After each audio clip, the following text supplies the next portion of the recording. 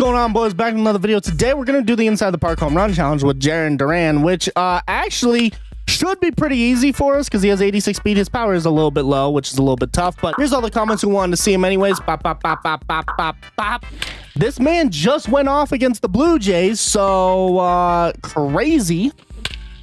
He went 5 for 5 with 4 doubles, and actually over the season, I believe he's hitting 305. At least that's what the stats told me. I think it was for the season. I don't know. But, and he probably just did it right there. He actually probably just did it right here. Did he? Oh, yeah. I didn't have a base pass, but the motherfucker didn't even have to slide. So, comment who you want to see next.